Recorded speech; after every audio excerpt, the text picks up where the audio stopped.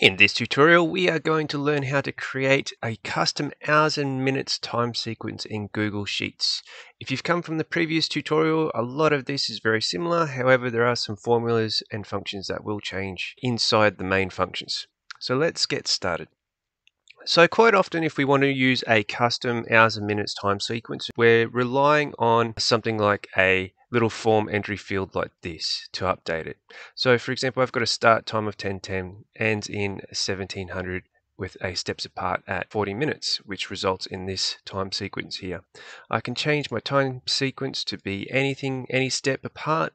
So I can make that 15 minutes apart, and all my times are now 15 minutes apart starting from 10:10. I can change that to a whole hour apart. And again, the same, I can change my start time to 8 a.m. and have my end time finish at 8:30 p.m. So that would be 20:30 in 24-hour times. And you can see it's all there. So why use this? Well, you could use this in a data validation drop-down menu, or you could use it in building custom and dynamic charts. Let's dive in. So we'll head over to our empty sheet here. So first up in A1, type in start time, put a little colon there, add a space. It's good to have a space because we're moving it over to the right. We don't want it to actually be touching anything on column B because column B smells. And then we want end time, colon, space, and then we want our steps, our time steps apart. So we'll say steps. I think I wrote steps there. Yeah, step apart. Definitely is. And a colon and a space. Great, let's format that so everything's over to the right hand side. So I'm going to go over to my little formatty thing and hit right. And let's just go down to A6 and let's type in sequence start. Now you can put this on another page, no worries, but let's keep it all on one page to make things easy. And a little space there, rock on, and move this over a tad. Great. And we want to duplicate the formatting that's in this little input field area for this sequence start. So I'm just going to click on A3, use the paint format, and click on A6. Nice. Now in B1 to B3 is where we're going to put in all the data that we're going to want to dynamically change. So I'm going to hold Shift down and select B3. Cool. So let's fill this in with a grey, and then we'll put a little border in here. It's probably there, and we'll just put a border around it. Great. Now it looks like you should be putting in field data here, which we will. Let's put in a time. We'll call this 10. 10 has a nice little tester, and our end time 1700. And we'll put our steps apart just like we did in the example, as in 40 minutes. Cool. So as we start developing this, we've already got a key there, so we're not making any guesses. Awesome. Let's move on to the next step. So we could build out this very large and complicated formula right in the sequence start, but we're more likely to make mistakes that way, and it's really confusing. To be honest, when I'm making a very large compound formula, I just break it down into little steps in the cells. Once I'm happy with each step is working successfully, I mash it all together. So let's do that and try it out. So the first thing, let's go up into this D1. Remember, we'll delete all this at the end. So in D1, I'll write rows. Okay, so how are we going to work out how many rows we need for our start time and end time? Well, basically all it is that we need to subtract the end time from the start time and then divide that by the steps apart and add 1. So first things first, we need to break everything into minutes. So to do that, we can use two functions, the hour function and the minute function. Very self-explanatory, I know. So we need to subtract the end time, which is B2. So let's do that example first. So we'll go, put this in brackets, because we all want it all to occur inside this bracket. So we'll go hour for our hour function. And we're just going to select B2. So I'm going to go over and click B2 and close the brackets. And that's going to give us 17 hours. Not great. We need this in a minute. So we just need to multiply that by 60. And then we need to add that to the number of minutes in there, which in this case are going to be 0, but that's fine. What if we're going to change it? It might be minutes. So then we need to extract the minutes from B2. So we'll type in minute and bracket and click on B2. Cool. Nice. So that is our start time. Now we need to subtract this total value. So let's close the brackets here. We need to subtract that, and you can see the result there, which is 1020 minutes. And we need to subtract that from the start time. And to get the start time, we need to do the same thing. So let's open up some brackets here and type in our B1, close the brackets, and we need to multiply that by 60 to get it into minutes. And then now we've got minutes here, so we prove that the formula works out hunky-dory. And I'll type in minute and then type in B1 and close the brackets. Cool.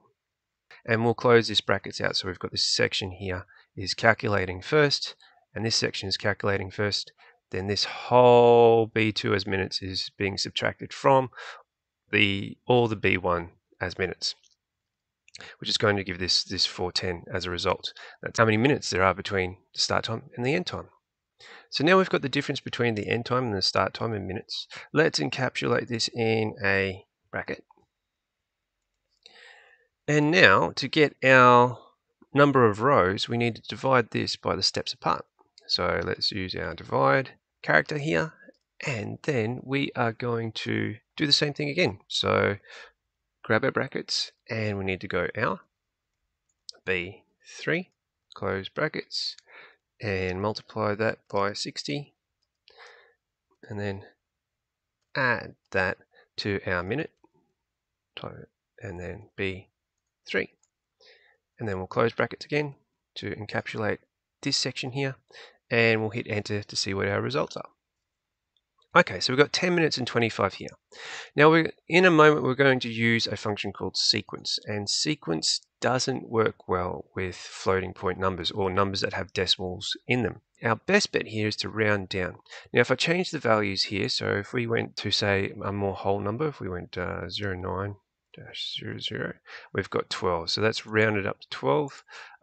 Let's change this to 15. And that's giving us 12.375. Now our best bet here is to round everything down and then add 1 to it to get our total number of start and end times with our steps in it.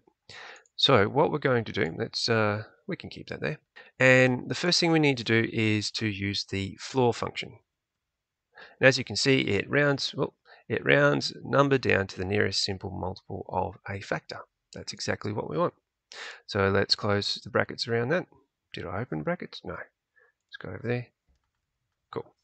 All right, so that's given us 12. Now 12 is not exactly what we want. We need one more value. So let's just add 1 to that. And now every time we change our start, end time, or steps apart, we've got our full number of rows. Cool, which will be 13. So we'll use this formula in a moment to calculate our sequence. And the next thing we need to calculate is our start value as minutes.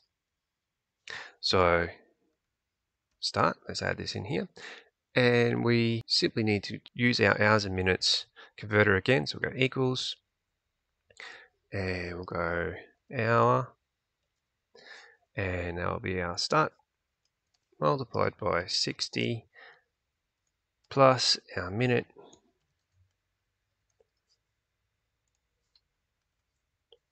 and that will give us our start time in minutes. Cool. The other thing we need to figure out is the number of steps in minutes, which is exactly the same. So we'll go steps, because I just confused myself, steps, and we will go equals, and we'll go hour, which will be B3 times 60 plus minute B3, and that'll give us our steps, which are 40 minutes. No, we didn't really have to change that too much, but what if our steps change to an hour 40, for example? Cool, so now we've got these basic functions here. We just got them as a sample. We'll plug all this into our giant formula in a moment. So let's work on the next part of combining all these together to create our sequence. We are going to call this sequence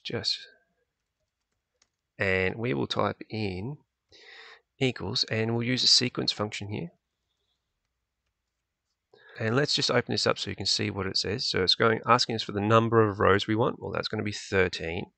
And then we want how many columns we want. Well, that'll only be 1 because we only want it just running down. If you wanted to change that, you could flip these two so it ran across. And then we want the start number, and our start number is 540. And then we want the steps apart each value will be in our list, and that will be this, our steps. Cool, and let's hit enter, make sure we've got it. These are our steps in minutes, but we don't want minutes, we want to convert everything back to time. Now we can do this with an array formula, which allows us to apply a formula on each value in this array of values. So let's type in array formula here. So we go equals, and we'll go array formula.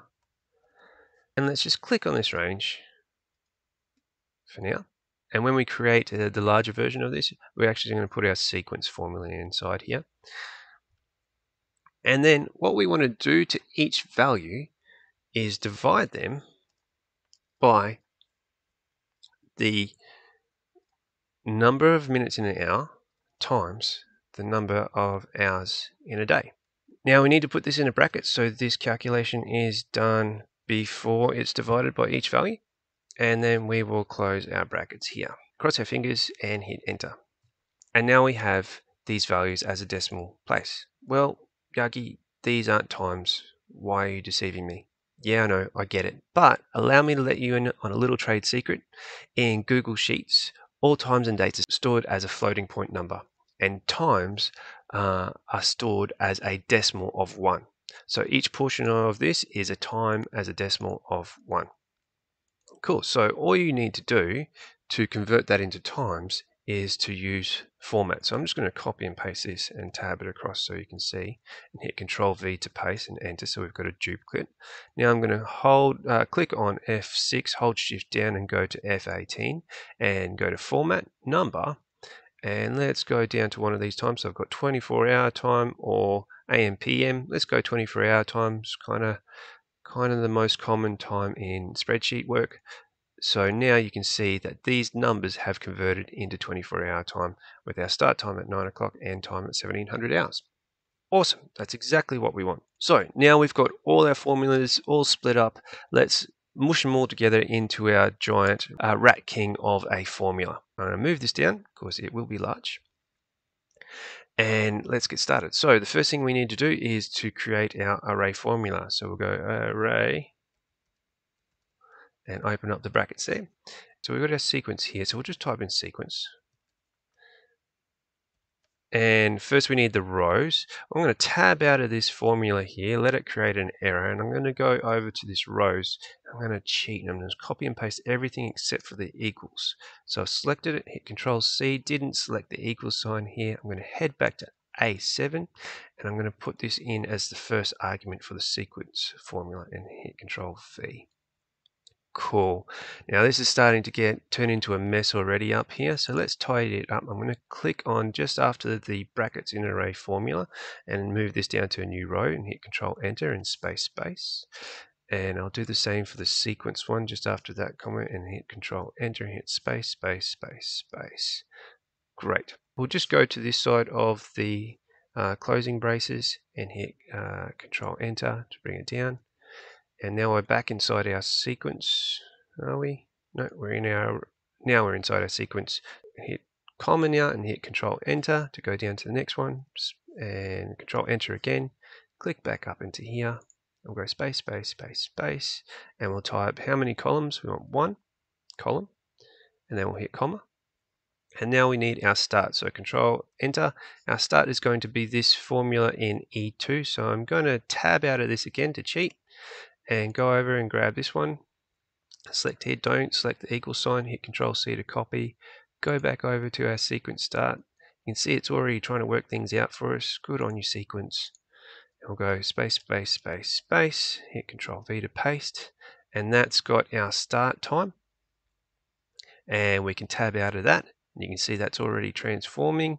And now let's go over and insert our steps. So we'll head over to steps here, select this, hit Control C to copy, go back into our A7 and hit comma now, Control Enter, space, space, space, space, Control V, and then that should get us pretty close. We'll hit Enter again. Nice. That's given us our sequence here. Now we need to add in our array formula. So that was just this part here, that's 60 divided by 1440. So let's do that. We'll scroll down. So that was the end of this sequence. Let's just add space there, close that so you can see what I'm doing. And then here, then enter. And then we're going to divide our sequence by, open up a bracket, 60 times 24, close the brackets, and cross your fingers and hope everything works. And awesome. That's our time sequence here. You can see this is slightly down one, so it's adding one down the bottom, but everything's identical. If things are going to change a lot, we need to apply our formatting all the way down the column. So we'll do that. I'll hold Shift down once and down again, and then I'm going to go to Format, Numbers, grab this 24-hour time, scroll back up to the top, and we don't need any of this anymore, so let's just get rid of that. Select column D, hold Shift down to column F, hit delete, and now we should be able to change this. Let's change this to say 12 o'clock, and we can see those times have changed now. We can move this up a bit so you can see what's going on. Change this to an hour, and you can see that has now changed into hourly increments. And we could change this time as well to, let's say, 23:10. Now you can see it's changed in hourly increments and making the steps apart by an hour. Let's change this to 10 minutes. We could go 0:10, and now it's changed into 10-minute increments. Cool. That's it for creating custom time sequences in Google Sheets. Like I said, you could use these for drop-down menus or custom tables or charts. I'd love to see how you use these in the comments below. If you like the tutorial, hit the like button, and if you want to see more like this, please subscribe. Until next time.